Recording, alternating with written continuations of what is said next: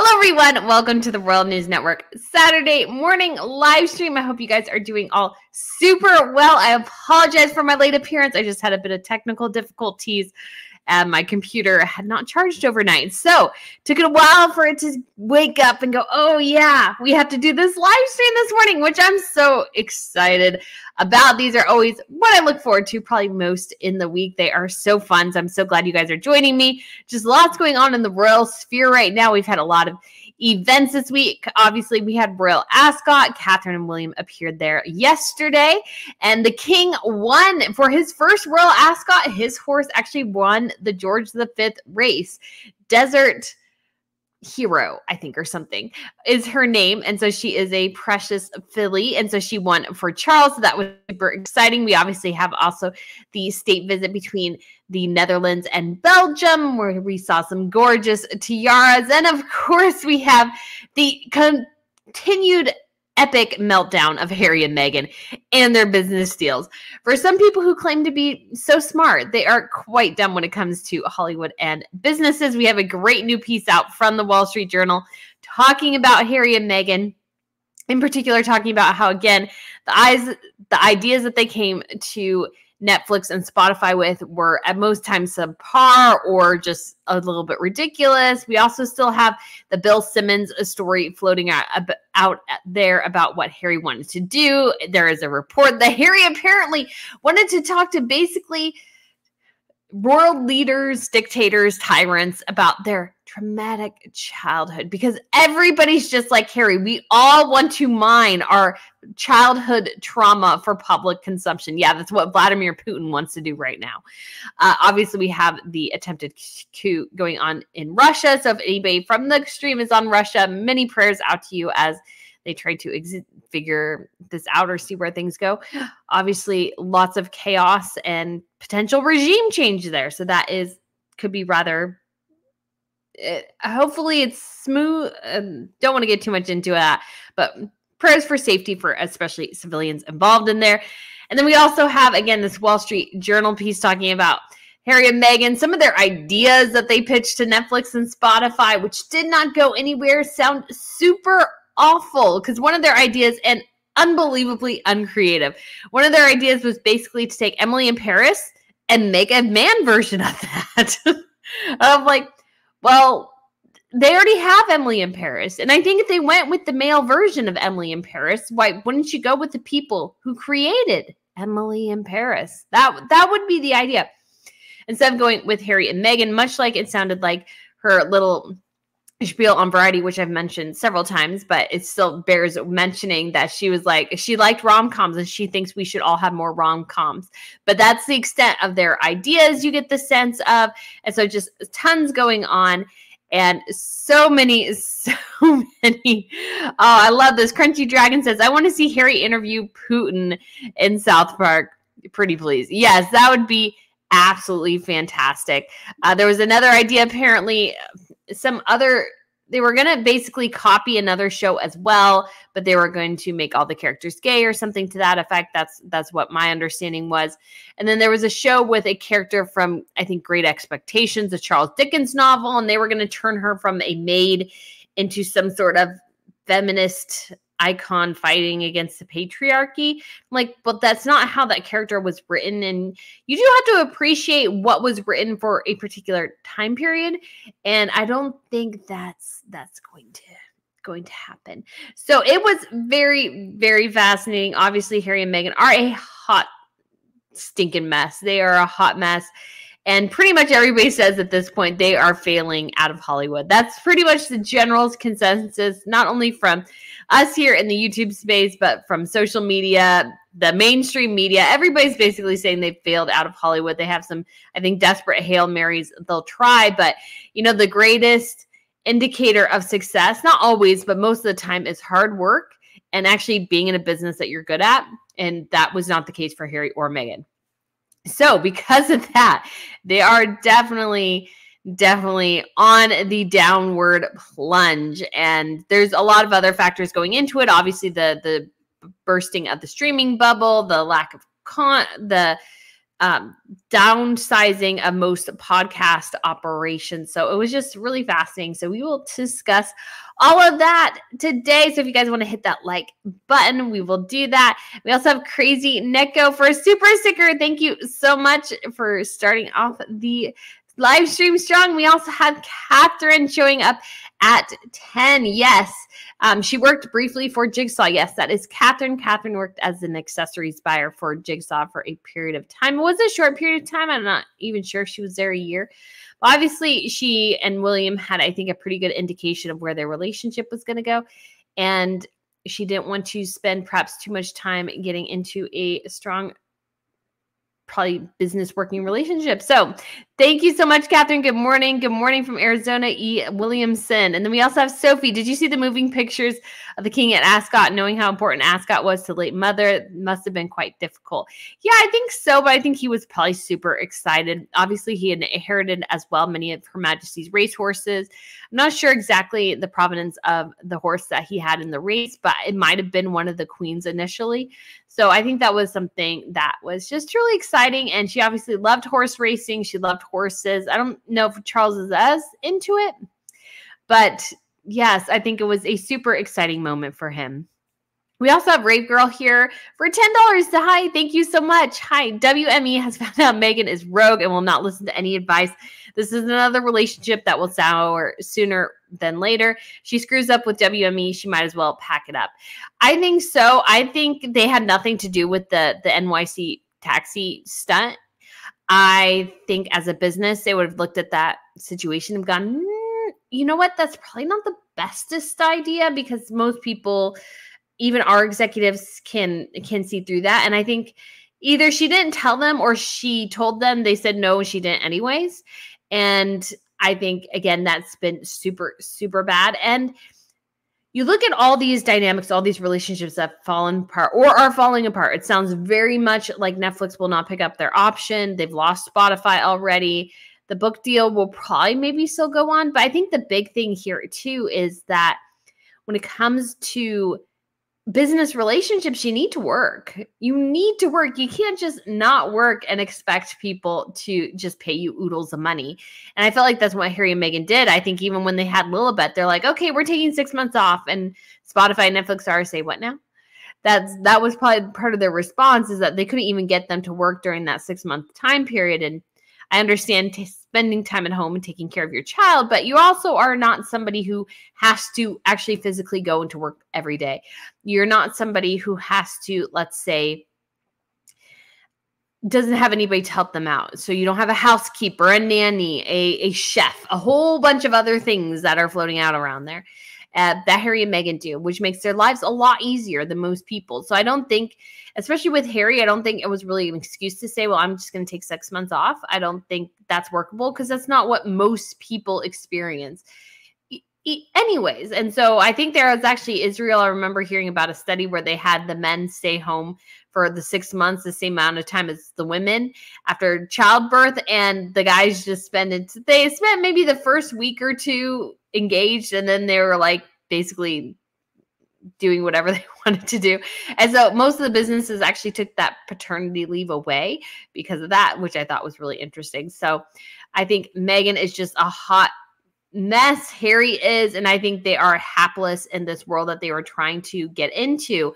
And again, WME is going to figure this out pretty quickly, that she's pretty talentless in this area. And they do have a strong influencer game, so she may go back to being an influencer. And if she does, she can do that. But at the same time, it puts her at a severe disadvantage as well, because at some point, again, you need to create content. And I don't think even her influencer content was that interesting. It wasn't that interesting. So what is she going to do with this? It's fascinating to watch this whole thing crash and burn.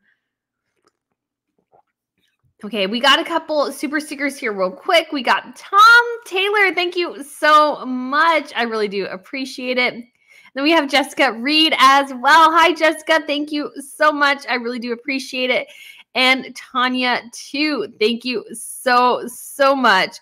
It's been, you guys are all so, so kind. I really do appreciate it here. And we'll get back to, I have a couple more here real quick, but I just want to make sure I gave shout outs to other people as well. We have Janae. After the horrible week the Sussexes had, I'm calling Princess Catherine's red dress the revenge dress. Yes, I think you can definitely call it that. There's been so much going on. And Harry and Meghan, ooh, had they crashed and burned. We also have Christina. Good morning, Christina. Crunchy Dragon. Dawn. Good morning from Darrington, South Carolina. And Debbie. She said, stunning in red. That color really looks so good on her. It really does. I think Catherine looked fantastic at Royal Ascot. I think it was a really, really great look. And I thought it was something that was definitely perfect for the occasion. And although I'm still not totally a fan of the earrings, but I appreciate them. I think they added a unique perspective to it and gave her a little bit of a unique look in that outfit. And I thought she just looked absolutely stunning. Let's get a good look here at Catherine's gorgeous look, because it is amazing. And then you don't have to just see my face, because my face is not quite as exciting as looking at Catherine. So I was hoping it looked better, but there we go. Yeah, there she is, guys. Oh, so it looked like she got some sun too. Just so enjoying the sunshine and everything. She looked fabulous. And we have Lindsay, pink hand waving. Good afternoon from Scotland. Hope everybody is well. We got Helen and Lizzie, Gina, Renee. Yes, good morning. Great Wall Street Journal article today about Harry and Meghan's failure in Hollywood. Yes, everybody's picking up on this now. It's no longer hideable. They failed. They flat out flopped. And just as a content creator myself, to have their resources, like Spotify built them a podcast studio in their home and they still couldn't get podcasts together. I just can't imagine just the resources to do basically content creation all the time. I would kill to have that opportunity, just because it would just be so awesome to do. I mean, I do it all the time, but to have their resources and be able to get some really cool things together, because I have ideas on things on podcasts. I have ideas on other shows. I have an idea on like a fiction series I want to do. I have a ton of ideas, and maybe not all of mine are good, but I feel like I could get some to fruition, and Harry and Meghan cannot. Katie says, good morning from Minnesota. And Ritz, we have Her Royal Highness knocked out of the park in that gorgeous red ensemble. Simply stunning. Yes. She looked amazing. So Gina, Wendy, Kimberly, CLMM, good day from Australian Midnight. Oh my goodness, it is so late there. I'm always amazed people from Australia and Asia are on here, because I'm like, it's so late for you guys. It's impossible, though, to find a time that sort of works for everybody, because I had to do that for a job once. I had to find times for Australia, Canada, the UK, and America, and that was just not like feasible. We also have Julie, Tori, Christina, Elizabeth III, and we have Anne, Lila, and Jane from Tampa, Florida, Tina from Illinois, Lori Hawkins. Do you think the Netflix will cancel the Harkles? Yes. So I think, I don't know what the rest of that is, but I think definitely it sounds like Harry and Meghan's deal with Netflix will probably come to an end. I guess officially their deal ends in 2025. I don't know if it'll make it that long, especially if the Invictus documentary flops. It will, I think, be an indication they're like, because Harry and Meghan have tried to submit other ideas, and Netflix is like, no, that's not going to work. And so I think that'll just continue to be that way. All right, let's go back over here. We have Crash Hard. Just call me Crash. Everyone does. Brilliant commentary, expert knowledge. Thank you. Why, thank you so much. I do appreciate it. I'm so glad that you enjoy it, Crash. It means so much. So thank you. And then we've got Rave Girl again. Thank you so much for the tip. The Princess of Wales in red, simply divine. The downfall of Harry and Meghan and the resurgence of the RF could not have been timed any better. So true. So true. So yes, Catherine and William are the future of the monarchy. Harry and Meghan, their time came. And again, I'm not a fan of them, but they had a great opportunity. They could have created a ton of great stuff for Netflix, for Spotify, that had perhaps nothing to do with the royal family. I mean, obviously people wanted the royal family dirt, but if they could have created a brand separate from the royal family, at this point, they might have not have been so public in their utter catastrophe that they've made their public image in Hollywood. Because the thing is, again, they will never get as good a deal as they did with Netflix or Spotify. There was obviously a lot of cash at the time to throw at these various projects. That cash is drying up. There's a less of an interest in going all in on streaming. And so Harry and Meghan hit that wave, and then the wave petered out into nothing. And because of that, they won't ever really catch the wave again because they never proved themselves as true creatives to begin with. Meghan, I mean, producer doesn't necessarily mean you have to be super creative, but you do have to have a good eye for things. And you do have to have a good knowledge of how to, let's say, manage a creative, manage a product in a decent way. And Meghan Markle has no abilities to do that as far as I'm aware. She's never shown any interest in that sphere because good producers are able to do just really amazing things. One of the examples of somebody who's rather crashed and burned, you could say, is Kathleen Kennedy over there at Lucasfilms. Pretty much the Indiana Jones film has gotten terrible reviews. I've heard bad things about it from other people. And then obviously as well, Star Wars has kind of petered out. And so that's an instance where a producer can do great things and yet also can do bad things. But, you know, you do have the flip side somewhat initially, at least with Marvel and Kevin Feige and Earl Perlmutter or something. He helped as well. So you do have these instances where a producer can be huge, but Meghan is not that. She's just not that. And I think she goes into all this ESG stuff, which is killing films and cinema. So I just cannot see her being successful in any of this, but we shall see. Oh, and we have Karen. Thank you so much for the suit. Sharon, I'm so sorry. I was reading your first name and your last name and my brain like mushed them together. So Sharon, thank you so much for the super sticker as well. And then you got Orchid. Thank you. I do appreciate it. From Canada. And then Elizabeth, oh, thank you so much. $20. Thank you so much. I do appreciate it. It helps with all this stuff so much. I'm super excited because I do have some things coming in to kind of create a really great, basically, studio sphere. And so I hopefully maybe in a Saturday sometime soon, you will see me in my new studio setup. I'm very excited about that. So that should be really, really amazing, guys. And if you guys want to, it helps me when I'm looking for questions and comments, things to discuss and everything. If you put them in all caps, that helps me find them. We do have MJ Clark, hello, Brittany, and Miss Pippa from New Jersey. I think Miss Pippa's over on a chair recliner that I have. So she's not over here. I'm hoping one point I've seen somebody with a live stream put the live stream, one of their live stream windows on their dog. And so when I have like my smaller space for the studio, I think I'm going to put a live stream on Pippa. So as she sleeps, you guys can watch her. At least a bit from time to time. Rambling Haven. Hi, Brittany and Pippa. What is your favorite dress worn by Catherine for the Ascot events? That's a good question because I do really love the red. But I think perhaps, I love the Alexander McQueen white lace dress that she wore. Not the longer Dolce & Gabbana one, but there's one from Alexander McQueen she wore that I think was really gorgeous. And so I think that would be, I love that. I think that was her first Ascot appearance in perhaps 2017. Yeah. Oh, look, I got it right. I was trying to find it, although it can be a little bit see-through here. But I do think this dress is absolutely gorgeous. And so let me show you guys here real quickly.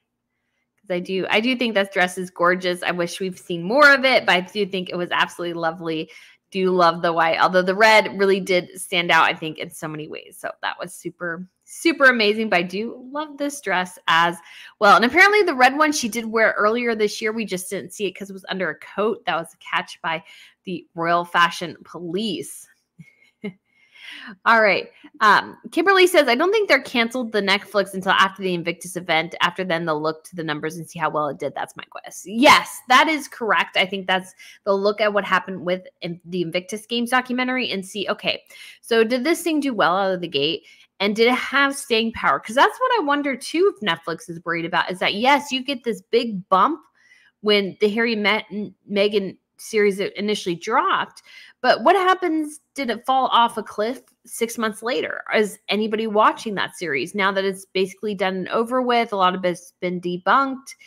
And is anybody watching it again? I think that was the problem with archetypes. I think Spotify was like telling Harry and Meghan, hey, or particularly Meghan, hey, yes, we pushed you to number 1.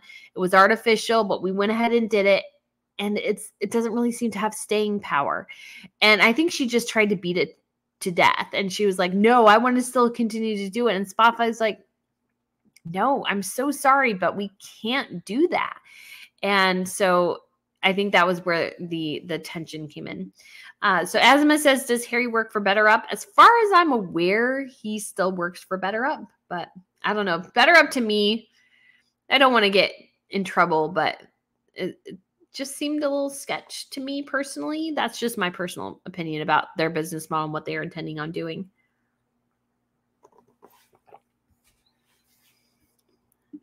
So Trina asks, good morning.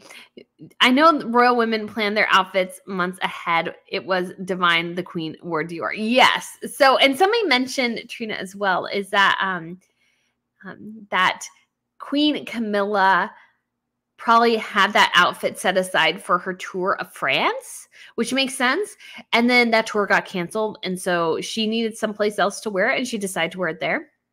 It was a great day, probably a great time to wear it, because when you are touring as a royal, generally you pick outfits that are from your country and the country you're visiting. So if you're going to France, that's the one time Kate wore head to toe Chanel, pretty much was in France. It made sense. I did actually like that dress because most of the things Charlotte Katsaragi has worn from Chanel, I'm like, ugh, how can you take Grace Kelly's granddaughter and put her in some of these most like horrifically bad frocks? And yet at the same time, there's dresses I love from Chanel, but all the things that Charlotte's been in have been mostly awful, sadly.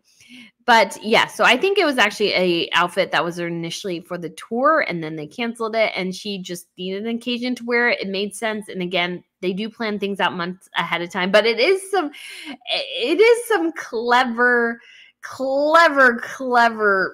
rubbing salt in the wound, just a smidge. And royals are really good at that because you have to be good in the court system. Now, granted, we're not in the medieval times anymore, but you in the court system, you had to be very good at subtlety, at very subtle shade. But Meghan's like a sledgehammer. She just like plows through everything. But I think it's a reflection of that very, very subtle shade you can do as a royal, as a diplomat, going, you know what? I do have this Dior frock in the closet. You know what?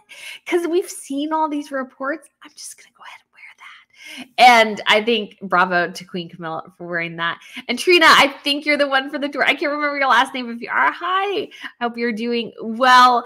And yes, I think that's hysterical if that's the case. Okay, so we're going to keep going.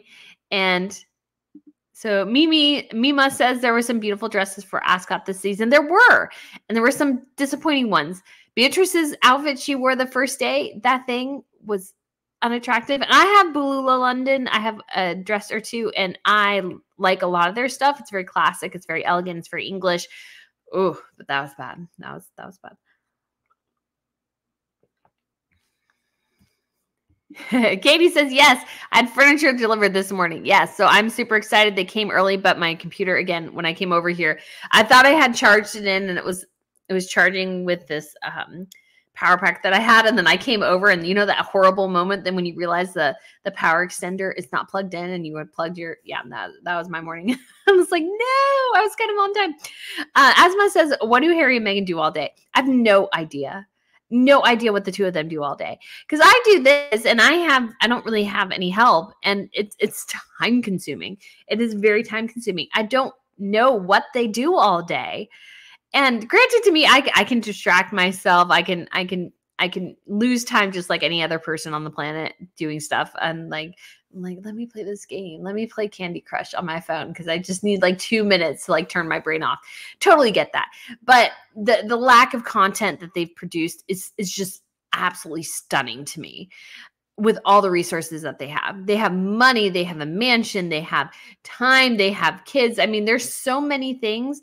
I look at I watch Shawn Johnson. She's an American Olympic gymnast. She has 2 children now and a husband. Her husband have a pretty serious, basically little media business that they've created on Instagram and YouTube. And it's like, I know that they have help, and so it's not terrible. But I mean, they look at trends on social media and they react to those trends and they do those things and they create content all the time. Harry and Meghan don't do that. What do the 2 of them do all day?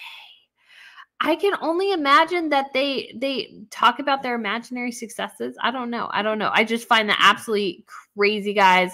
Just personally to me, just unbelievably crazy. Oh, Debbie, thank you so much for the super sticker. You are so sweet to do so. Thank you. I really, really do appreciate it, guys. Thank you. Dawn says the best thing Harry and Meghan can do is zip it. I feel for their children. Harry and Meghan are toxic and to each other. Yeah, unfortunately, I hope their children are being raised in the utmost happiness and joyful place that they can. I just can't imagine that this stress of business, family, friendships is not impacting their home life in some way. I feel so sad that those kids have been purposely excluded from very historic events related to their family. I think their kids, Harry and Meghan's children, may come to resent them for that quite a bit, because it's like, Archie's like, probably like, I would have rather spent my birthday in a palace watching horses and carriages and soldiers go by and see my father in a crown with a massive diamond. I would rather do that than be in a bouncy house. As an adult, like as a child, he probably really doesn't care. As an adult, I think he'll care a lot. I imagine Lilibet will as well. And I just think I just can't imagine it's just a good environment, because everything's going wrong. And when you have that and money troubles and their own self-obsession and narcissism and Harry's obsession with the media and stuff, and I think they constantly read the negative things about them. They may even watch this channel. They may be even on this live stream. How crazy would that be? That would be so weird. I would hope they have better things to do with their time than watching me. Like, you guys need to work. Get to work. Come on now. Come on. So yeah, I just think, yeah, they are, and I feel sorry for the kids. I do. Good morning from NYC. Allison says, making myself some Whittards. I'm ready to gossip. Yes, that's what I got as well. I got some salted caramel here. Again, I'm still waiting for them to come back with the cinnamon, because the cinnamon hot chocolate they had was absolute best, guys. It was the best. It was so good. I'm so bummed I didn't order more of that, or buy like 10 cases of it. I look every time I'm back there and they still haven't brought it back. Lori Hawkins says, doesn't it make WME look bad to represent a client like Meghan, who is so disliked? And how long before they realize she won't listen to them because she knows it all? I imagine they're finding that out already. Again, the epic, disastrous, unbelievably stupid car chase scenario in New York was just asinine and just unbelievably dumb. And everybody knew it. Even people who are on their side are like, what are they talking about? And I'm sure WME was just like, if you guys lost your minds, what were you thinking? I mean, I could be totally wrong, but I just can't imagine from a business perspective. Yeah, you would go, oh yeah, I've been to New York. Sure, an 80-mile-an-hour car chase in the middle of Manhattan. Like, that could happen. No, I think they said no. I think Meghan, again, is just doesn't listen to anyone, thinks she's right all the time. I think that's why. Oh, interesting thing from the Wall Street Journal piece as well. I linked it on Twitter from an archive. I do have a subscription now to a lot of news sources just so I can keep up with things. So I do have a subscription to the Wall Street Journal, but I got an archive piece as well that somebody posted that if you guys want to read it, you can. And I was talking about how when it came to Meghan, that when like right before her podcast went to air, she would call like the head of the woman who hired them, the head of like creative services, like a senior VP or suite level person, to force her producers to make the changes that she wanted to. And that's just such tacky business practices, because that's not that woman's job to do that. And Meghan, again, she's somebody who constantly needs to tweak something to the nth degree, not because she needs to, but because she's obsessed with certain things. And so that just, to me, that would just drive me absolutely nuts to have somebody do that. Oh my gosh, that would just be terrible. And it's just, I think it just annoyed the insanity out of people. So is Harry crazy to want to interview Putin and Trump? I just changed the wording just in case he gets flagged or something. But I think he's delusional. And again, not everybody is comfortable, nor do they want to reveal their family trauma on television for everybody to consume and mock. Because if you look at it, Prince Harry has reliving his trauma. Has it gone well for him? Like, he made money on his memoir, but he's also become a joke. Like, they literally parodied him on South Park using his book. They like had this whole scene where he was trying to like squeegee the guy's window with his blue Todger, and it was just like so ridiculous. And it's like, yeah, it just hasn't gone well for him at all. Angel says, good morning from Wisconsin, watching this morning from the strawberries patch and doing some picking while they are in season. I'm so jealous. I love strawberries. Oh, strawberries make my heart so happy. Crunchy Dragon says, I want to see Harry interview Putin, please. South Park, pretty please. Yeah, I think I did post this earlier, but I forgot to mention that I also heard of this. There was this actress, and it was around the time Russia had invaded Ukraine. And she was talking about how I would have loved you as a child, Putin. And she's like, did this whole soliloquy about how she would have taken care of him. And so he wouldn't be an obnoxious dictator. I was like, honey, you have no clue what you're talking about. Do you know how dumb you sound? No offense to you, honey. Bless your heart. But seriously, because these things are very, very complicated. Putin has always wanted to basically reclaim the former Russian Empire. That would include invading Ukraine. It's considered the breadbasket of Europe. It's why Hitler and Stalin basically fought over it at one point in World War II, because Stalin invaded, and he had it during the early stages of the Purge and his control over the USSR. And then Hitler invaded as well and committed his own atrocities because he wanted that land, because it's the breadbasket of Europe. And obviously none of that went well. And a good book on that, although I don't like some of what he's done because I think he's gotten too political as a historian, but Timothy Snyder's The Bloodlands, the between Hitler and Stalin, is very good as a book. If you've never read it, it's very hard reading, but I think it's a really good book as well. Why do that? I loved Beatrice's dress. Looking forward to seeing her fashion. Yes, I enjoy her fashion. Again, day one, I did not like the day shoes are with Catherine and William. Oh, perfection. And those shoes that she wore are actually currently on sale at Net-a-Porter. And if you go there and they have a code off right now, and you get an extra 10% off. They're Gianvito Rossi satin pink pumps.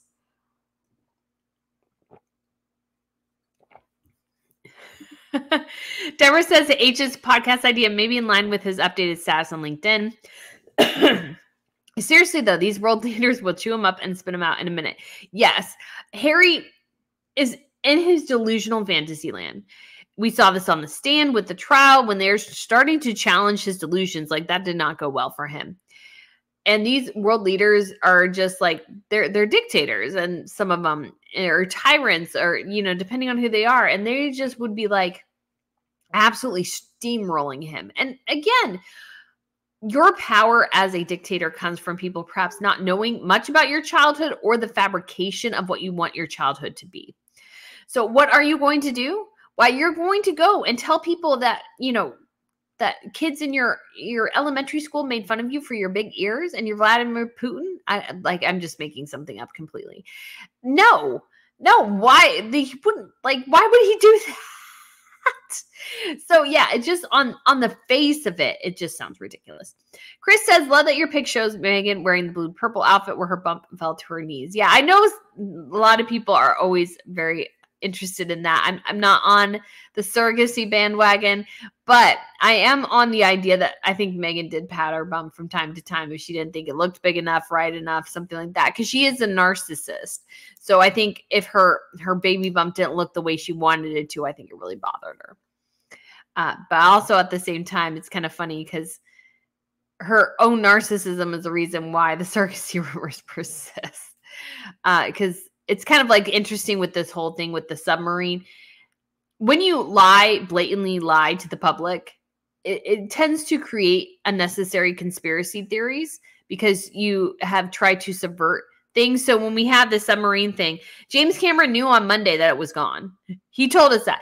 They had heard the implosion. Their speakers had gone out to his community. So they all knew. And the military all knew. And so them searching for it on like doing this whole surge and talking about how much air they had left and everything, that was an entire farce. The military knew it from the jump. It was a complete and utter farce because they knew that most likely it had exploded. Now, granted, you can't say definitively, yes, we know it imploded and stuff like that. But I don't understand why they couldn't have said from the beginning, we have information that it's missing. We have a indicator that it's more than likely that this thing has imploded. So we are going to search for the right. We are hoping against hope we're wrong, but we're going to go ahead and search there anyways, because you got to think as well, they found this thing immediately when they went to the bottom pretty much. And so they knew exactly where it was. So they knew the point of explosion basically, or implosion. And so they knew exactly where to search because the ocean floor is huge. That they could find it as quickly as they did shows that they knew rather exactly where it was. And that was because of the pinging and the implosions and everything. But it's like Harry and Meghan. So Harry and Meghan told the public and the world, the media, the British media, hey, Meghan Markle's in labor. Woohoo! Everybody gets super excited. This is great. Whoop, whoop. And as it turned out, she had already given birth. So you blatantly lied to people. You blatantly lied. And because of that, it's fueled other rumors and suggestions that did not need to be there to begin with, and that is your fault. So if anybody has any questions about the kids, I'm like, Harry and Meghan, it's all them. It's all them. It's all them and their crazy issues. So anyways. Josephina, good morning from Utah. I'm hungover, but I love the live with you, Brittany. Love y'all. I hope I don't hurt your hangover or anything. So, but good morning, Diz fan. Good morning, Brittany. Congrats on His Majesty on winning his first horse race past week. Yes.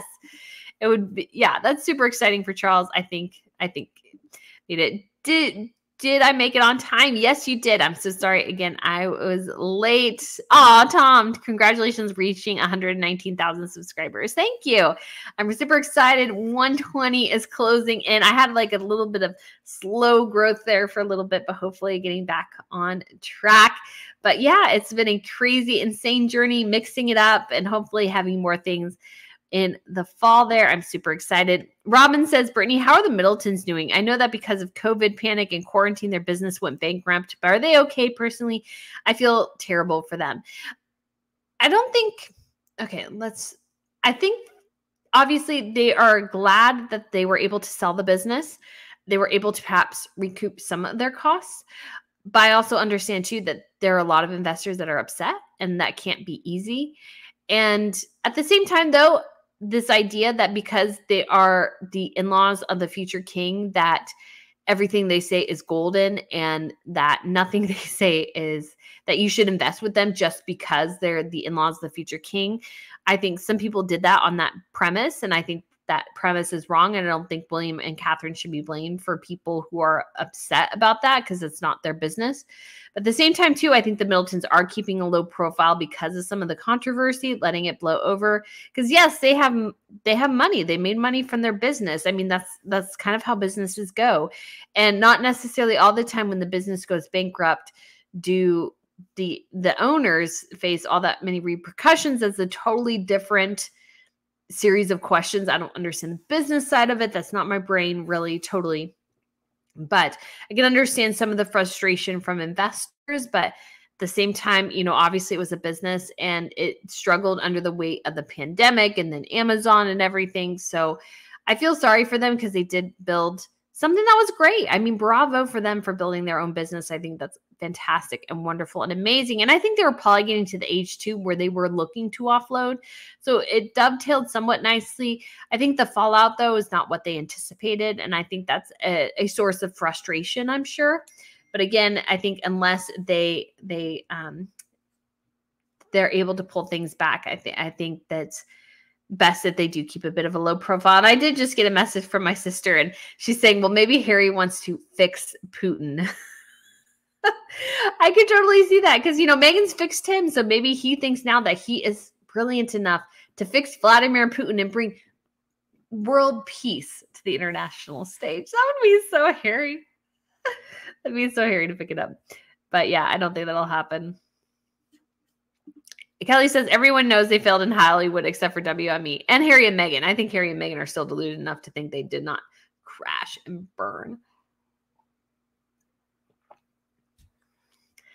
So Douglas says, I can see Meg go along with Harry on the interviews and interrupts to talk about herself. Oh, yeah. Yeah. Well, that's, because Meghan Markle and Vladimir Putin have so much in common. They really do. We got, Cindy, thank you so much for the super sticker, $50. I do appreciate it so much. You are so sweet. Thank you. That really goes help support the channel. I'm planning on going to the Swedish King's Golden Jubilee later this year. So that's 50 years on the throne. So I'll spend a couple of days in Sweden. I'm so excited. I'm going to the coronation exhibit. I'm hoping I can take pictures. We'll have to see. They may not allow you to, but I'm super excited about it. So it should be really amazing. I've never been to Sweden. I've always wanted to go. There's also a really cool Vasa ship there. And so that should be absolutely amazing. That I'd want to cover. And so I know I have a follower too who said that they may be able to get me a little mini tour around Stockholm, which would be great. So they have a little tour business. So I'll probably reach out to them about that because I think that would be amazing just to get a good feel for the city. I love going different places. So it's super exciting. All right, Jen, happy Saturday, B. What's your thought on Beatrice writing with Kate and William, especially after the Jordan wedding? Think she maybe is slowly adding reading too fast. Think maybe she is being slowly folded into more royal work life. I think it would be lovely if she was. I really do. I don't know for sure. Again, Charles, I think, is a real stickler for this slimming down the monarchy, less working royals, only working royals on the balcony for trooping, those type of things, which again, I don't think serve him super well in the long run. I think he should focus more on making sure all the engagements are covered as much as possible, and less on, well, if we have too many members, because again, he'll lose the Duke of Kent here pretty soon. I think he's pushing 90. Princess Alexandra, I think he'll lose her pretty soon as well, in just terms of working royal. And then you have obviously Anne is a workhorse. Anne will work, I think, until she physically cannot work anymore. But then all you have is Charles and Camilla, and they're both closing in on 80. So they're getting up there. And so your younger royal is basically Catherine and William, and that's it. Sophie and Edward are a little bit in that space. I don't think they've hit 60 yet. Maybe Edward. I don't think they've hit 60 yet. But again, they're getting older. They need just some younger people. And I think Beatrice would be a great person to add into the fold. So I wouldn't look too much into it, but I think not. Asma says, why has the Sussex squad gone silent? I wouldn't say they're silent. I feel like I hear a lot from them anymore. But I think they are in an absolute panic because they believe the facade and they believe the lie that Meghan Markle and Prince Harry were these super successful, super popular, that they were these amazing, amazing people. And it's just crashed and burned. And they don't know why, because I think, again, they believe the facade rather than understanding the nuances of the situation. And that's saying, oh, Tom, love you, Brittany. Wish you so much success. Thank you. Why, thank you. Then we have Tanya. What else do they have to say? I think that's a huge question. I mean, nothing. What can they say?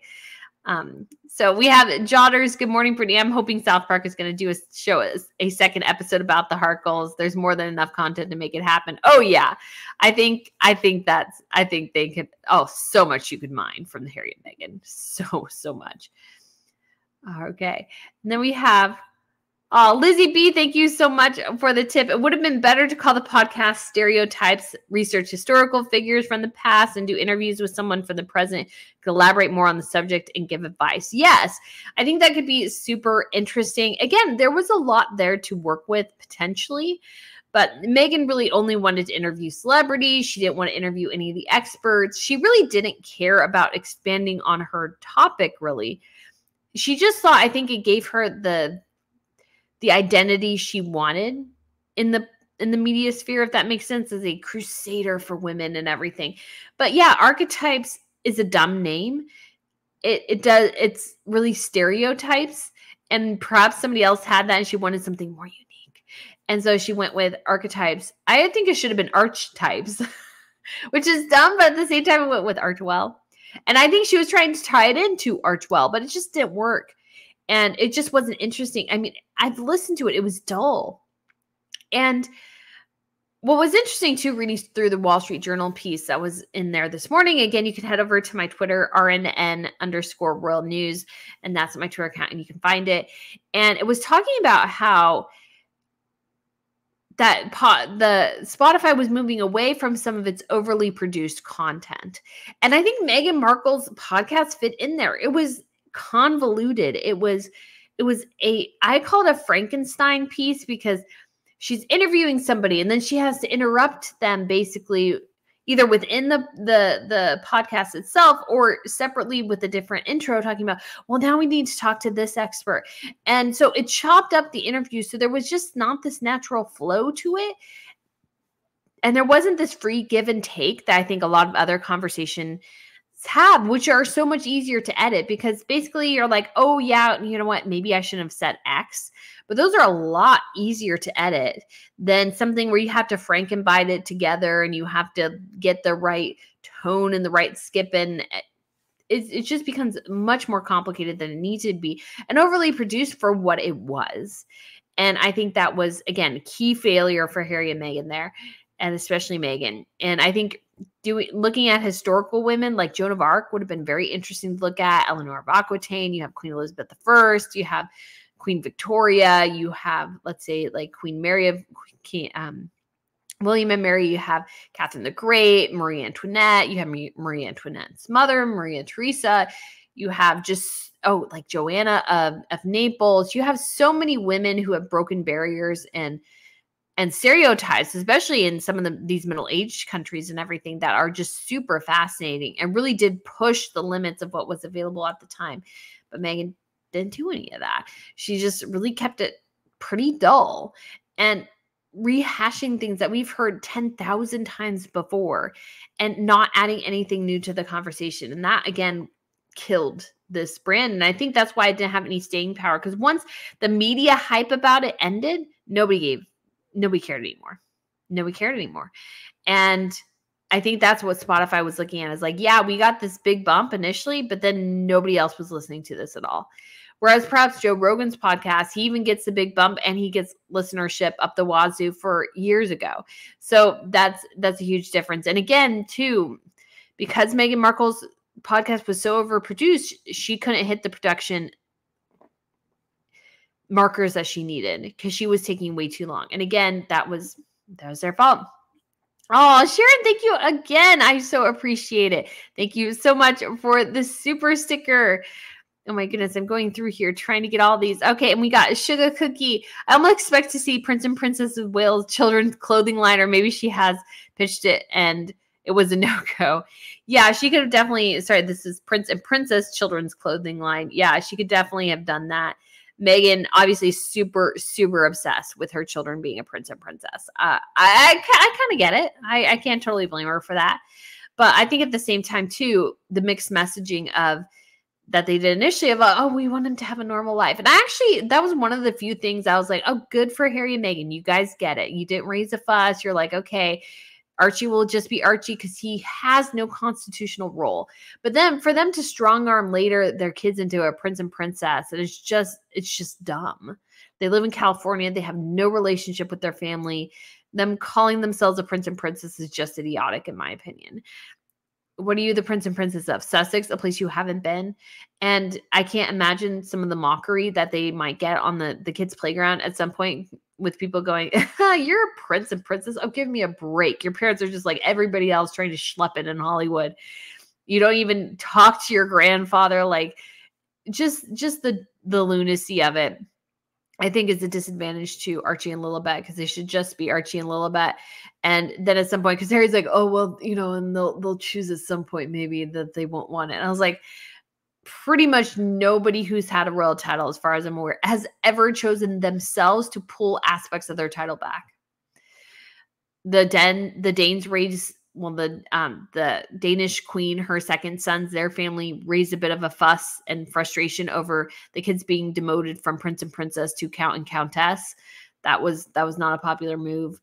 And you also had, obviously they did in Sweden, but the kids were kids. And then we had in Martha Louise in Norway took back and walked back her royal title from Royal Highness Princess, and now she goes just professionally by Martha Louise. And the thing is that she's started to date this guru shaman guy from who's like connected with goop and stuff, and he's weird. He thinks you can cure cancer with the power of your that you invited cancer on yourself, which I find unbelievably insulting to people. Like, you could not be more insulting, in my opinion. All right, Christina, thank you so much for the super sticker as well. Again, I do appreciate you guys' support so much. And then we have Robin. Thank you for answering my question. Well, I'm so glad I was able to get to it. Thank you so much for asking. All right. And with Alicia, I'm enjoying the glam and drama Catherine is bringing lately. I do. It's great. Love the earrings. JR asked, do you know the brand? So it's Suzanne, but so it's Sezane. I believe it's how it's spelled. And I looked through and I could not, though that particular style was not available, at least on the US website. It might be available elsewhere. So anyways, Josephina, I love your face. Why, thank you. I don't always love my face, so it's lovely when other people do. Melissa says, do people say Meghan is black when she always said she was white? Golly, I think she's always thrived on the ambiguity of her looks, and she's naturally quite pale. Like, her kids, as far as we can tell, look pretty much white. And I think that's how they're going to look. And I think that's because her husband's pale and she's pale. And so the kids are pale. Shouldn't be a surprise. Brits, where is your hot chocolate? It's right here. It's right here. You can see the milk that runneth over. Love these bright colors. Mima says green and reds. Yes. Amazing.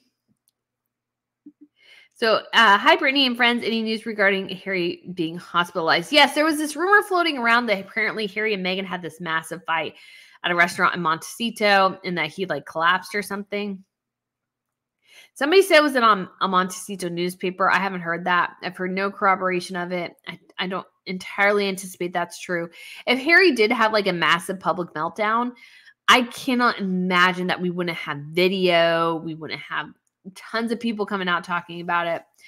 I think there's just no way to avoid that. I don't think, because there's just so many people with cameras anymore. Like, anytime anybody does anything, the cameras are out and they're filming. So I just can't see how that would totally be avoided in that situation. Terry says, as an influencer, she'll have some followers, but I think most people will be interested for a short period of time. Meghan has very little talent. She does. And if you look at her interviews that she did with people, and she asked them 7 questions, what's the first thing you do in the morning? And if you went to a desert island, what book would you bring? Those are the type of, it was just very inane questions, I have to say. And it's so that was her level. And so I remember looking at those questions and she's like, oh, this person's done X, Y, and Z. And she talks them up and up and up. And then she asks them these banal questions. And I'm like, okay, so you talk this person up who fights human trafficking and everything, and you ask her just these basic questions. I'm like, you're really not as deep as you think you are you? Yeah, so that's my thought. Crunchy Dragon says, I kind of think it's odd Meghan calls her children biracial. Will their children also be biracial? If they only have babies with white people? Yeah, I mean, it's hard to tell, but yeah, they just look like the rest of the Windsors. So yeah, I mean, that works well, I guess, for her. I'm sure she's hoping to death that Lilibet looks like Diana, because she really wants to put that Diana connection hard. Blaine says, just a thought, both have fathers who are enablers, which in my opinion produces weak characters. When will both fathers just stop and say enough? No, I think it's past time. Grow up, shut up. Yeah, I think Harry and Meghan, especially, I think Charles should just say, not publicly, but privately to the government, it's yeah, go ahead, take the titles, because he needs to do it for his the future of the monarchy. They don't need those titles. The kids don't need those titles. And again, amend it like the Swedish do. Say you must be raised and educated in the UK to have a prince and princess title. Otherwise, I just think it's dumb. Elsa asks, oh, thank you so much for the super sticker. Dear Harold Spencer, I lost my mother too. You're not the only one. No more words. Yes, Harry is not the only one who has suffered. but he is obsessed with his own suffering. He's so deluded. Like, he really thinks he is the person who has suffered the most in the history of humanity. It's like, I can think of 1,000 people. Like, you read The Bloodlands, The Land Between Hitler and Stalin, the book I mentioned earlier, that could upset you. It's very, very horrific what people experience, especially in famine. I've studied famine. It is an awful phenomenon, especially ones that are man-made, because most famines are man-made anymore. Horrifically bad, especially the early one in Ukraine in the 1930s. Horrific. So Harry saying, "Oh, my mother died. Everything is terrible." I'm like, everybody has struggles, Harry. You're not the only person in existence who's had issues. And Pam, thank you so much for the super sticker, or for the tip as well. Any information about Harry and Meghan wanting to change their last name to Spencer? Yes, I heard that. And I'm like, what? Because they can't be Mountbatten Windsor, because Meghan cannot have the surname Mountbatten Windsor. She's not a blood royal. So the Spencer name change is just bizarre to me. It's like, you might as well just call yourself Harry and Meghan Sussex, or just like just go back to Meghan Markle. You will still be Meghan Markle. Nobody's going to start calling you Meghan Spencer. Like, nobody's going to do that. You're not even a Spencer. It would just, like, if they did that, it would just be like the cream of the crop, absolute panic, freak out of what they're doing and everything, that they can't control themselves, and that they have to do this Hail Mary and go, oh, you know what? We're just going to change our name here to the Spencers, and be like, oh my gosh. So yeah, I don't know about that. That was something Tom Bauer suggested. I see Tom as a pretty decent source, so it could entirely be possible. But again, it just seems dumb to me. That's just my opinion. Oh, and Jolene, thank you so much for the super sticker as well. $20. I really do appreciate it. Thank you. Okay. And then we have Crazy Cats. I recently joined the Monarchist League of Canada. If anyone else in Canada is really into the monarchy. Oh, that's cool. I haven't heard that. Good morning, Pat said, love the Queen and Dior. Princess of Wales looked amazing, as did the rest of the royals. They did. Good morning from Massachusetts from Colleen. And yes, I think Netflix will dump them too. It sounds like that's the case. Yes, definitely. Linda says, after wanting to discuss the childhood traumas with world leaders, I'm seriously beginning to worry about his mental stability. I think it won't take much for him to become dangerous. Yeah, I don't think Harry's very stable. I don't think his mental stability. So, yeah, unfortunately for him. Oh, Tom says, great to see you. Brittany got a run taking my granddaughter shopping. Much love to everyone. Yay! I hope you guys have a wonderful, fantastic time. One of my favorite activities is shopping. Not going to lie, guys. I love to shop. It's one of my favorite things, especially loving shopping for a deal. That makes me so happy. All right. Dawn says, I love those earrings. I think long vertical lines for dress needed a pause to focus on Catherine's glowing face. No need for blush on her cheeks today. Yeah, I think it was definitely, the earrings were interesting. And they might have been the same brand that she wore for Christmas, which I didn't really care for those earrings, but again, just very interesting. Allison said, the moment I saw right through Meghan was when she over-dramatized her experience of curtsying to the Queen and looked at Harry, and the look that Harry gave her. Yeah, I think there's some points where it does, like, Harry can't lie as well as Meghan can. And I think, again, they have nothing in common. She has no respect for his family, his traditions, his heritage, anything. And so I think that does cause a lot of tensions behind the scene. Tanya says, I love your podcast. Would listen sometimes in my classroom on my conference. Oh, why, thank you. Thank you. I'm so glad. Kathy says, why would a fashion or beauty brand want to partner with someone who always looks unkempt? I don't know, because I think she's an epic disaster area when it comes to fashion. Like, most of her stuff looks bad. I'm sorry, it just does. She just picks the worst things for her body type. I mean, obviously I've done it occasionally as well. I've looked at myself in the mirror after I go out and go, this was a really terrible outfit, wasn't it? Do you have those moments? But again, it's different too, I think, when you have every resource available in the world to look your best every single time. And then that becomes less of an excuse, I think.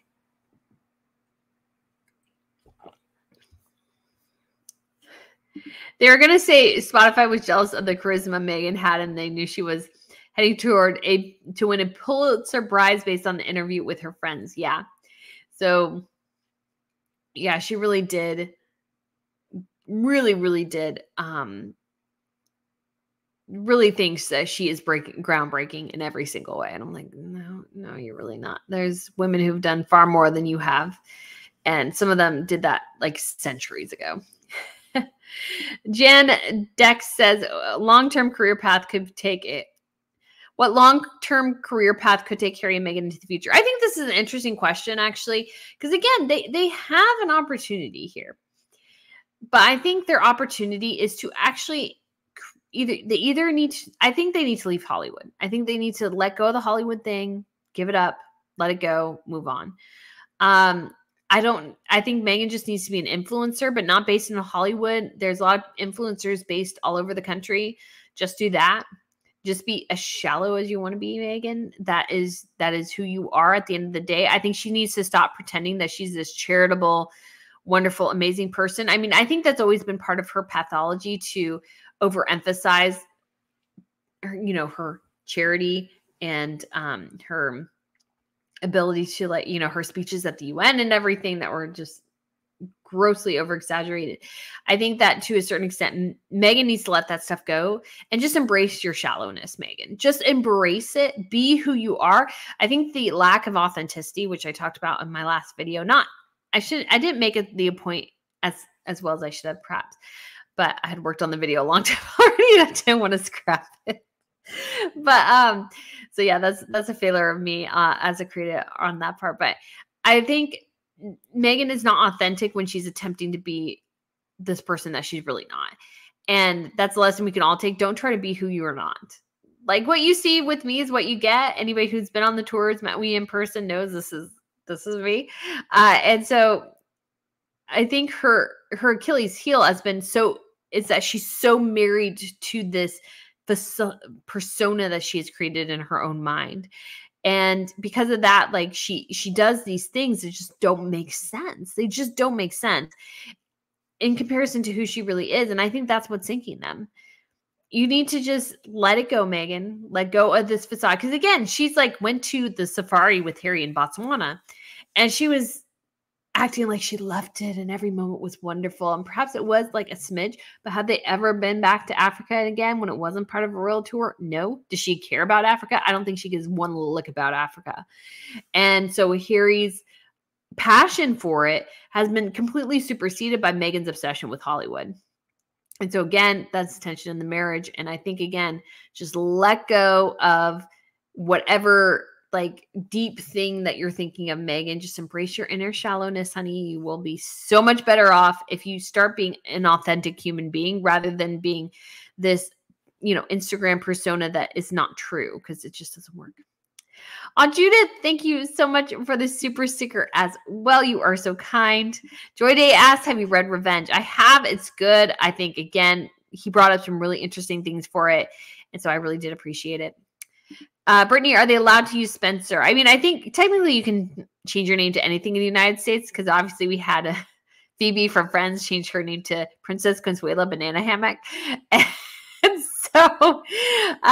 so yeah, this is entirely possible, but especially Mountbatten Windsor, she would never ever be called that in the UK because she cannot be called that because she's not a blood royal. Catherine is still technically Catherine Elizabeth Middleton legally. She has her husband's title is a courtesy title, and she cannot have Mountbatten Windsor surname because she's not a blood royal. Yes, it is archaic, but that's how it works. So Alexei says, in order for the Invictus Games to have longevity, they need to stand on their own without Harry. Like the Olympic or Commonwealth Games are bigger than one person. Yes. I think they need to let go of their sponsor or just grossly diminish his role, because him and Meghan bring it down. Her basically treating it as a giant fashion show last year was just awful for the brand, I think. Tori says, do you think Meghan plagiarizes anytime she says something? Yeah. Again, she's not a deep thinker. And again, it's hard to, because I do understand this, that if you listen or read people too much, you tend to subconsciously mimic them. I know I do that a little bit, perhaps in my speech patterns, how I present and stuff is things I've seen from other people that I like. So yes, you can definitely do that, but she doesn't strike me as somebody who really does have her own ideas. And she's not somebody who is just a creative. She's just not that. And there's nothing wrong with that. You need all different people to make the world go round. Absolutely. But I think at the same time, Meghan is a deeply shallow person, vain, vapid. And so I think that really does cripple her in a lot of ways. Pinky says, anyone know why the queen looks so angry at Meghan at the wedding ceremony? I think it was just being older. Like, she kind of had a resting face that you could read certain things into, but I think it was mostly just resting face. And I'm sure, though, they knew obviously things were going well behind the scenes. But again, I give the royal family props. They were hoping beyond hope that Meghan would maybe shape up after the wedding, that it was just pre-wedding jitters. And I appreciate them giving her the benefit of the doubt, because I think we would all want in that situation, if we are not perfect, if we don't behave the way we should at the moment, that somebody gives us the benefit of the doubt. That way we can learn, and that maybe if we desire to change ourselves, or we want to change, that can occur. But I think they did find out soon that this was Meghan and that she had no desire to change or address anything. Hello, Brittany from North Carolina. Did you hear Andy Cohen actually in his latest book that he wasn't pleased with the criticism the housewife shows added to the beginning of the episode? Yes, I put that in one of my latest videos, part of that clip.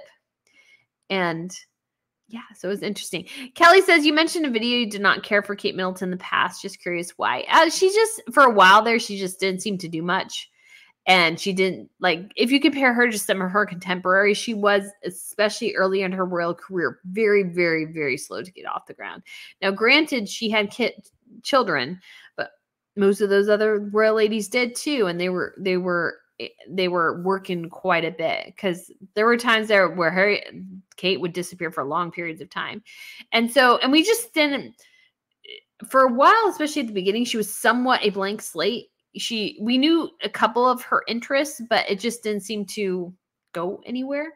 But we've seen with the Hold Still, after Louis was born, we had Hold Still, we have the early years. Like, she's really grown into her role. It just took her a little bit more time to, I think, get off the ground, because I think there is something to the question of work shyness that's been an accusation placed on both Catherine and William. I think in some instances it did have merit, because they got a really, really easy ride compared to, I mean, obviously the media attention is something totally different, but compared to like Crown Princess Victoria, Crown Princess Mary, Queen Maxima, Queen Letizia, I've met Marit from Norway, gets a lot of leeway too. She doesn't work quite as much either, but they got Catherine had a very slow entry in to the deep end, which was good. But at the same time too, there's a lot resting on Catherine and William. And so them needing to be seen more, I think, was really important. GB says, good morning, Brittany. I know what they do all day. He stares at her and she stares in a mirror. Love your channel. Thank you. Yes, so true. Oh, and they also scroll down social media. They're obsessed with social media. So maybe they do watch this channel, which would be absolutely hysterical. I'd laugh my little hiney off if they watched my channel. I think that'd be funny. Now, from a perspective of knowing what criticism is being leveled at you, my channel would be good to know about. But at the same time, it's like, can you take, because, I get pushed back on various things. And it's like, there's sometimes where it's like, you want to, push back or argue or something. I was like, just let it go. It's fine. But I think Harry and Meghan, they just work themselves up together all the time on things that people say. B-level baby, thank you so much for the tip. Harry only realizes now after his marriage to Meghan that what he actually lost in Chelsea Davy. I think so. Again, I've said it time and time again. Chelsea Davy's life, that would be what Harry probably would have wanted. If he left the royal family, that's the life he would have wanted. Going to Africa when he wants and creating safaris, working with wildlife guides, like that would be, I think, his dream. But right now he's trying to schlep it in Hollywood and it ain't going well. And his wife is frustrated because it's not going well for her either. And so what are they doing? Probably taking their frustrations out on each other. That's probably what they're doing. Alice O'Neill, thank you so much for the tip as well. Hi, Brittany. I'm so glad Harry and Meghan weren't at Tripping the Color. The day would have been ruined. Yes, I'm sort of glad they didn't go, although especially because I wasn't there, because I'd love to get pictures of them on the balcony and see. It'd just be interesting to see the interactions on the balcony. And so in that instance, especially if Charles is limiting the balcony to working royals just because of Andrew and Harry and Meghan. That frustrates me a smidge because I'd love to see the other royals as well. But at the same time, yes, I totally understand your sentiment, and I don't think anybody really wants to see them, but Sherry says Meghan spends all her day making her own clothes. That would be hysterical. Or just making them worse. Seeing, how can I wrinkle this outfit today?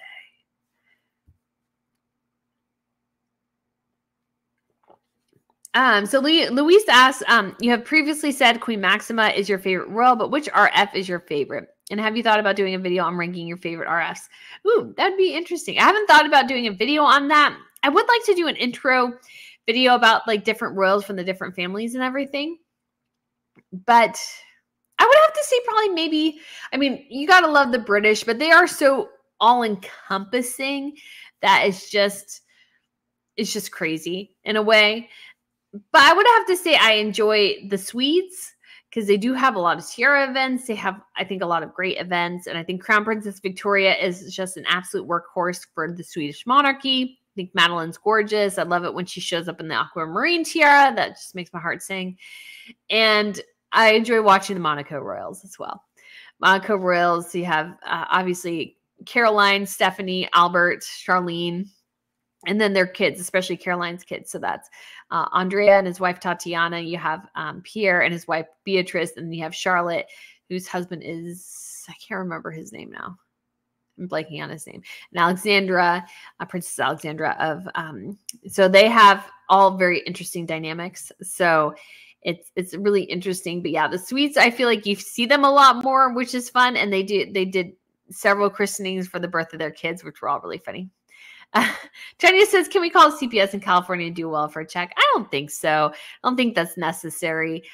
Again, if something's really happening, obviously somebody else, I think, needs to raise that alarm. I don't think it helps anything for people who don't know them, don't interact with them, to call about what we don't know. I don't think that helps. It is true that their trademark for archetypes was denied. Yes. And so it comes, yeah, they tried it again, and apparently they're still going at it. And I'm like, why? Archetypes is dead. It's dead in the water. Why are you doing that? And so it's just a little bit ridiculous. But Harry and Meghan are just absolutely self-obsessed. So is what it is. Belinda says, I do love you, Brittany. Your smile so loving and gentle and kind. Oh, thank you. I see your light. America is a Christian country and our king is Jesus. Just seeing you flat out say it makes me smile. Oh, thank you so much. Yeah. So yes, if you're a Christian, your king is Jesus, but also obviously there's kings of other countries as well. But can you imagine living in the same house as Meghan and Doria? No, I think that'd be crazy. Elizabeth asked, do you think they are still together? Yes. I don't know though, because I think the story that Harry is spending time in a hotel, I think it's 100% correct. I think it is. I think they're oh gosh, the tension there is just bad. So yes, I think the foundation's there, especially with them divorcing professionally, basically, that Meghan's going to do her own thing and Harry's going to do his own thing. That does not bode well. Deborah says, I hope you're doing a video on Ascot fashion. Yes, it'll be in the fashion video, the fashion best and worst looks of the week. Because I think, I won't say it yet, but yeah, I think, should I say best and worst? They're both from Ascot. I'm not sure. Sorry, got a little bit. I took my allergy medicine this morning, hoping I can get a little bit better because I struggle with that quite a bit. So we have Joanna says, if WME thought people wouldn't see right through the grifters leaving a secured vehicle and getting into an unsecured taxi, they aren't as good as they're made out to be. That is 100% true. If they were behind this at all, then they are as bad as Harry and Meghan are. Because again, I've listened to people, somebody who's quite well known says, I don't know why in the world my security would ever tell me to get out of a secure vehicle and into a taxi cab. He's like, I have no clue why they would do that. And 100% correct. Brittany says, Lady Sophie Winkleman is wearing your Blula dress today at Ascot in yellow with cream hat, bag, shoes, and shoes. Nice. Yes, I did see that. She's wearing the yellow version of the lavender dress I got. I love it. Love my lavender dress. I think it's beautiful. I just need to get in a little bit of better shape. But like life's been so crazy. I'm just hoping once I get some more, because I'm still not totally fully moved in yet. I still have stuff in the garage. I still have boxes in different places. But I got a dresser because I haven't had a dresser in a long time. I had more of a lingerie chest. If you don't know what that is, it's a tall thing with a series of drawers, but it doesn't hold much. And so it's like I have stuff everywhere. And so that's why part of the reason I needed furniture, because I need places to put things. Because I have had, like, our parents gave us our childhood things, and I have bedding from beds like from 10 years ago, and you just don't seem to get rid of that stuff. I don't know. Is that just me? You just end up keeping it because you got it. Jen says Harry seems very attached to his childhood trauma. Why can't he move on? Yeah, because I think if he moved on, he'd be in a much better place. Because William has moved on from his childhood trauma, and he's in a much better place. Not that he doesn't have, perhaps residual challenges from it. We've heard he has a bit of a temper. His father does too. And so why can't Harry move on?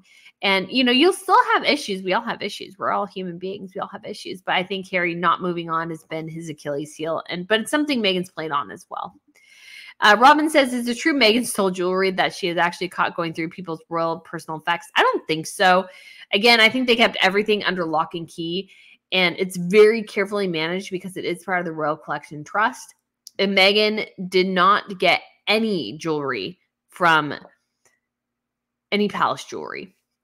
So any jewelry she had was Diana's, and she got like the unattractive sets. Like the only thing she got that I thought was super cool was the aquamarine ring. I think she may have even a copy of the Cartier watch. I wouldn't be surprised. I mean, she may have the original one. She may just also use a copy. I'm not sure. It's hard to know. But yeah, the aquamarine ring, you could say could be a copy too, but I think she does have the original. But that's the only thing of like, that's nice that she got of Diana's. Kate got all the good jewelry, and I don't think any of that will change. 2414. Thank you so much for the super sticker. I think I see your doggy there. So cute. And we have Karen as well. Thank you so much again for the super sticker. You are so kind. I really do appreciate it. It all helps with the channel and stuff because I'm going to get a couple of, I may have to get a new lens for the Swedish trip because I'm super excited about that. And I have my big long lens, but I want maybe they've come up with actually like it doesn't go quite as long as the lens I have, but the focal point is much lower. So that means more light gets in. So they just came out with that one. So I was like super excited. I thought they had this new camera thing and then they didn't. So I was kind of bummed. But Alyssa says, thank you. You are so talented. Your communication skills are fantastic. Your interview with Angela was perfect. Meghan looked beyond juvenile compared to your talent. Look at Meghan's interviews. Honestly, really bad. Oh, you are so kind to say, Allison. Thank you. Yes, I do agree. Meghan's interview skills, godly guys, they were bad. They were so bad. It's just really, really bad. And I need to get some more interviews lined up because I really do enjoy it. Interviewing people. It's just so much fun. And it was just like with school and everything and the full-time job and it just became way too much. But hopefully we can once I get more settled here, hopefully pretty soon we can get some of that ramped back up again because I am super stoked to do it. It's wonderful and amazing. But yes, Meghan Markle, interviews were bad. They were just bad because like it kept being an interview, the Paris Hilton interview about her being a bimbo. It was entirely about Meghan calling her a bimbo over and over and over again. I'm like, why would you sit there, Paris Hilton, and take this woman calling you a bimbo for the 10th time? I'm like, would you do that? Judas Goat Barbecue says, smash that like button. Speaking of the medieval times reference, can you imagine the outrage if the roles were reversed and Harry said something about meeting her mother and did something stereotypically African American? Yeah, if the roles were reversed too. Just think of it if a man was taking a woman away from all of her friends, family, job, life, everything, and taking her to another place and something like that. Meghan's being a woman actually did, I think, protect her in a lot of ways from a lot of accusations potentially in regards to just that. Because to me, the unhealthiness of their relationship stems from the fact that Harry's given everything up to please her. And that does not a healthy relationship make. Your spouse, your partner, whoever should not be telling you to drop your and all of your family and friends for them. That should be, if they decide that a relationship isn't working for them, that should be their choice, not yours, not you like twisting their arm and telling them they're all terrible people, which Meghan essentially did. And so, yeah, that's just terrible. Elsa says, thank you so much for the tip. I hope I'm translating correctly. What does the royal family earn and what does Harry and Meghan earn? What do you give to charity or to yourself? So the royal family gets money from the what is it called? The sovereign grants that covers like upkeep to the palaces and various things, that covers various costs related to royal engagements. Not a ton, but it does cost that. And then when it comes to more personal things and even clothes for tours and travel and various things, those are covered under the Duchy of Cornwall and the Duchy of Lancaster. So the Duchy of Cornwall is worth more than the Duchy of Lancaster, so they get money essentially from payments made on the land they own. So you see it as a form of taxes. And so that is something, again, both William controls the Cornwall, Charles controls Lancaster. Lancaster is worth less and gets less money than Cornwall does. So William is technically sitting on a bigger pot than Charles is, but I think the Duchy of Cornwall income is something like 20 to 25 million pounds a year. I'm not sure what Lancaster is, but I would say it's probably in the same range, roughly, maybe a little bit lower. And that money is there for them to, if they, let's say, refurbish their home, they get the outside taken care of because that's a crown estate property or belongs to the country. And then in the interior, whatever upgrades and stuff they include would come out of those duchy purses. And so Charles is now supporting not only himself, but his brother, his other brother, his sister in a lot of ways. So he's supporting now, his siblings basically on that. He doesn't have to support Harry. Catherine and William obviously perhaps helped Charles with some of that upkeep of the other families. Maybe not. Charles probably was able to develop a decent nest egg out of his time as the Duke of Cornwall. But again, I think some people overestimate the liquid cash that royals have. It's not as much as you might think. And then when it comes to charity, like they give a decent amount of charity. They have charitable trusts and everything. I have given it to charity. I need to get a bit better about that. But yeah, so they all give to charity in one way or another. So yeah, I donate a lot of things to charity when I can. So it's all a cyclical, complicated thing. But yes, so yeah, they make money. Now, technically, when it comes to Harry and Meghan, we don't know what they got. So their contract with Spotify was for 20 million. I would say at most, they perhaps got 10. I would say more in the 2 to 5 range. And so if that's what they got, then I don't know what they would do with that, because it seemed like to me that they probably personally gave a $10 million donation to Archewell in an attempt to get that tax write-off for that money and to like protect themselves. I could be totally wrong there. And that's just basically sitting in a bank account at this point. And then you also have potentially Netflix. They probably have only gotten half maybe of that money. So it could be as much as 50 million, but they got to pay the producer. They got to pay costs. They got to pay all these different people. They have 24-hour security, which costs at least $1 million a year, if not more.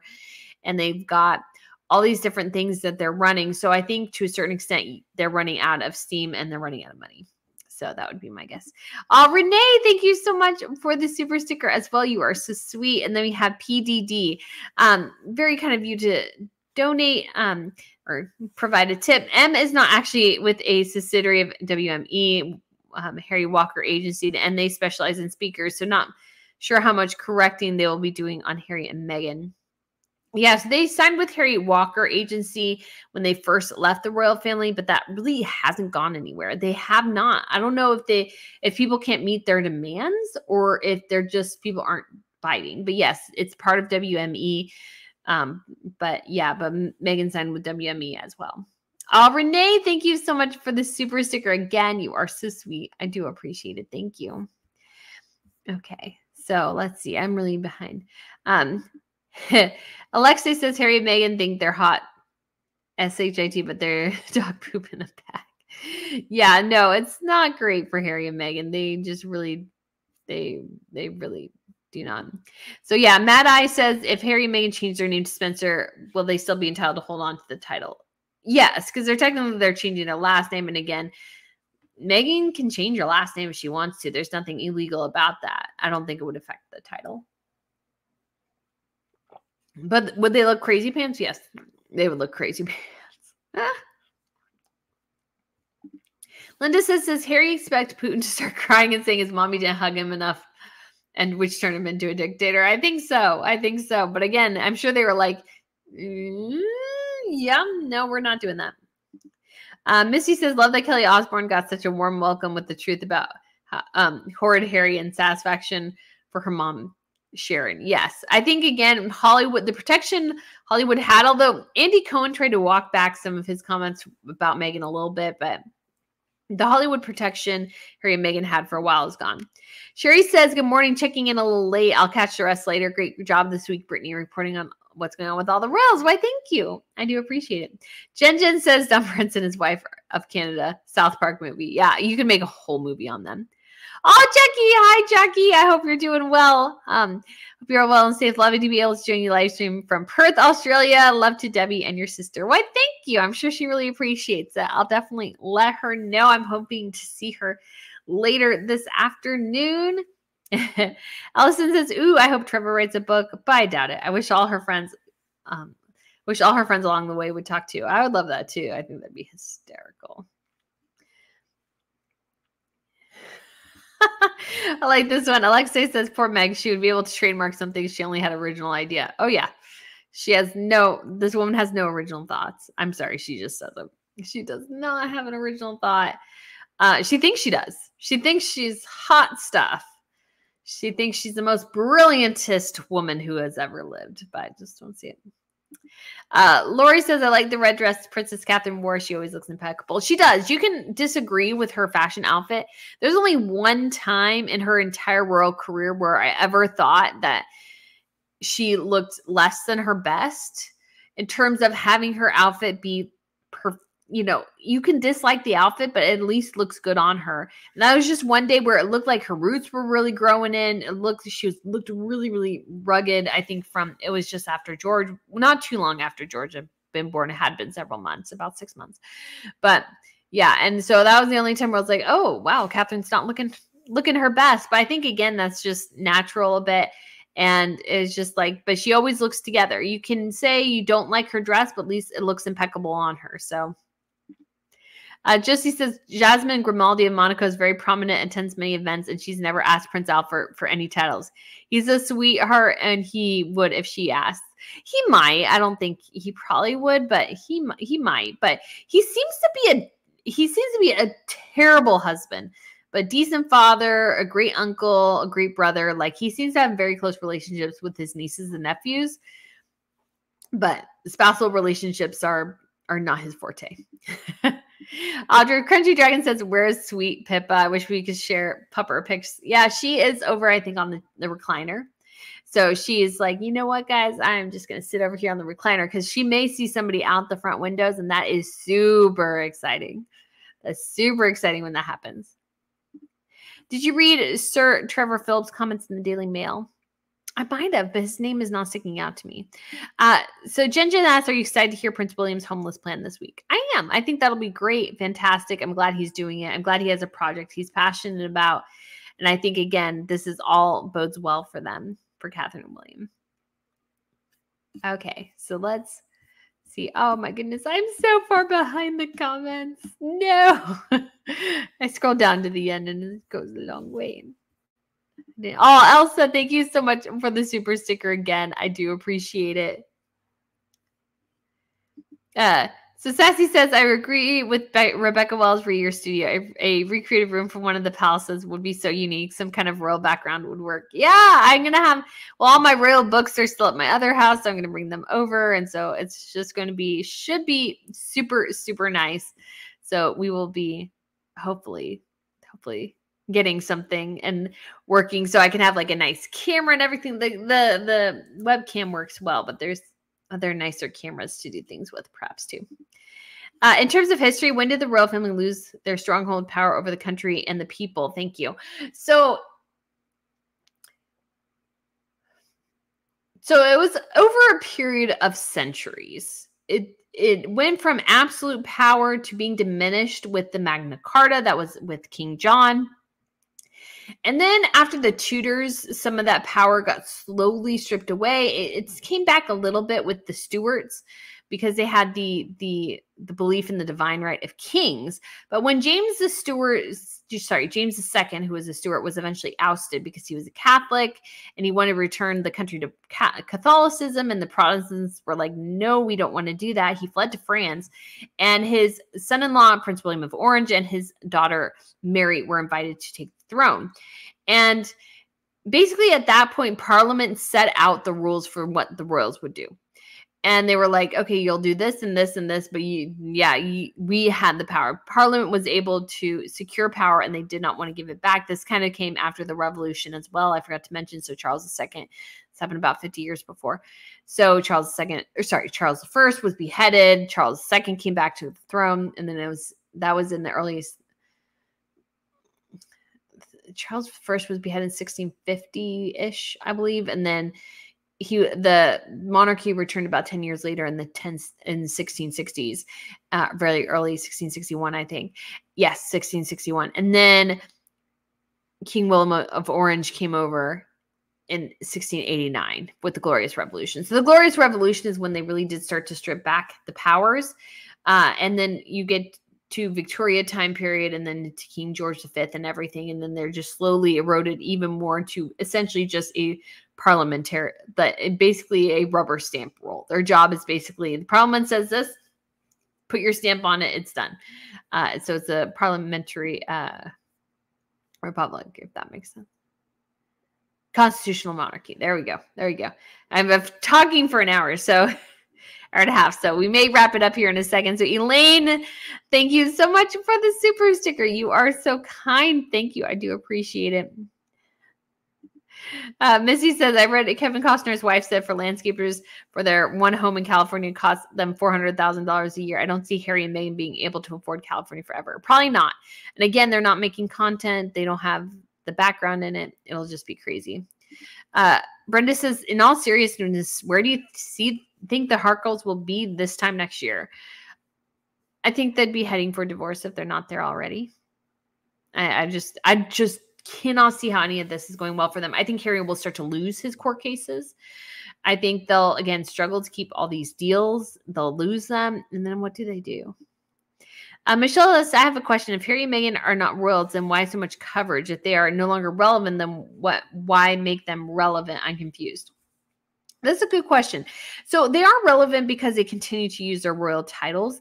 And as we look to the future and what it means to be royal, there's a question of how to look at royalty and what role can it play? Are royals influencers? Are royals diplomats? What role do they play? And Harry and Meghan, I think, are kind of dangerous because they're conflating these two ideas of Hollywood and royalty. And so that poses a danger to other people and to the stability of the monarchies, because they still matter. They're still important. The British monarchy will celebrate sort of its official 1,000-year anniversary in 2066. And so those anniversaries are important, and the power and the legacy that they bring to a country, I think, is something really, really critical, because they are a thread of history that has gone on for 1,000 years. In the case of the British monarchy and some of the other ones as well. And so I think Harry and Meghan are damaging that. They're damaging Charles. They're damaging so many different things. And so I think that's incredibly important to examine, because I like monarchies and I want them to stay. And Harry and Meghan are confusing people about what monarchies actually are. So I think I love the idea of, not love the idea, but I want to preserve the monarchy the best I can. So I like talking and sharing some truth about it, because otherwise you don't get it. So I think, guys, we will go ahead and end on that question. And for those of you who are wondering and asking, yes, here is Miss Pippa, her little collar, which is so cute. It has a bow on it, but also has crowns. You can see, and then it has a little diamond that hangs from it. So she's her own little pretty princess. And so she says hi. And so she was sleeping and she decided to wake up because she knew it was like maybe coming to an end. And she's like, oh, well, maybe mommy will be able to pet me. So Miss Pippa, can you see him? Do you see him? Oh, do you see the people? So yeah, she would love to say hi to all you guys, give everybody lots and lots of kisses because she loves giving kisses. And sometimes as a human, she kind of gets you right up the nose or right in the mouth. It's always fun when that happens. So guys, again, I hope you guys have a wonderful and amazing Saturday and the rest of your weekend. Spend time with friends and family and loved ones. Get a lot of things accomplished. I hope you have a great week next week at work. Have a wonderful day, and I look forward to seeing you guys again soon. Bye. Say bye, Miss Pippa. Bye. Oh, wait, thank you. Yeah.